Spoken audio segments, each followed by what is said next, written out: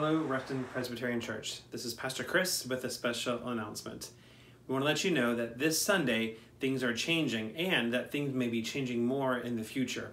What do we mean by that? First, as shepherds of the church, our job is to make sure we protect you both spiritually and physically when necessary. And in this case, we're making changes to address the need for physically being more safe. So what does that mean? We're going to have one service this Sunday at 11 o'clock.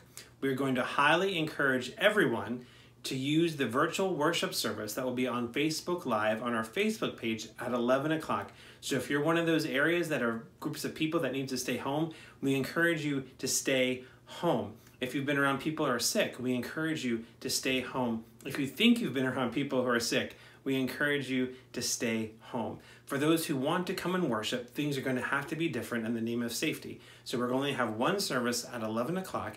If you come, one of the changes will be there'll be no kids ministry or no nursery. It'll be like a family service, but there'll be no offering, there'll be no greeting, there'll be no hugs or handshakes or fist bumps or kisses. There'll be no before church or after church refreshment. This is all done to make sure we have as little physical contact with each other as possible and to keep a safe space. We'll have dispensers there to wash our hands and sanitizer as well. But again, we encourage you, if you're nervous or anything, stay home and enjoy watching the service on Facebook Live on the church's Facebook page at 11 o'clock. For everyone else, we encourage you to come to church, but remember, it is going to reduce service in terms of how much we contact with one another. So use the virtual service, and we anticipate we might be using it more in the coming weeks.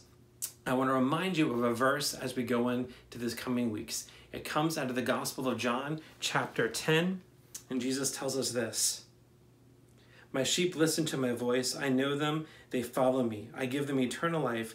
They will never die. No one will steal them out of my hand. My Father who has given them to me is greater than anyone. No one can steal them out of my Father's hand. I and the Father are one." What does it tell us? We have a lot of anxiety and nervousness about what's happening today and tomorrow, but here's what God tells us. We may not know what's going to happen to us today or tomorrow, but we know we are always in His hands, so we can always be sure that He is going to be caring for us no matter what.